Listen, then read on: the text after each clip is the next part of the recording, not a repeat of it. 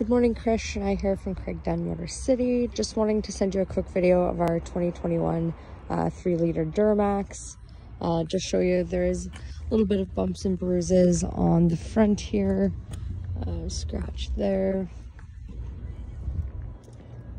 A few more, I believe, little bumps on it. But I'll give you a good walk around. Comes with the running boards, keyless entry on all 4 doors. Another little scratch there.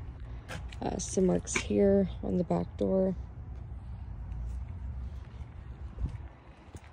You have your nice rear bumper steps on either side, trailering connections, and then it does have the multi-pro tailgate, so this inner tailgate will lower.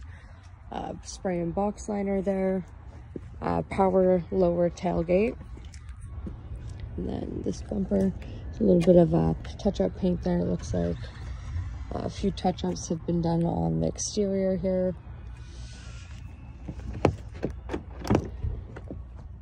Here is the rear seat.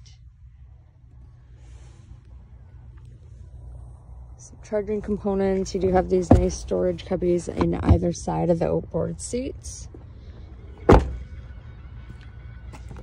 And then coming into the front, power windows and locks, of course, both sound system, powered driver's seat here, about 41,480 K on it. Right up here, there is a heated steering wheel, which is great for these cold temperatures. And then there is also heated seats, auto stop and start, which you are able to disable, trailer brake controller, more charging components, of course, house plug. It does have the front console.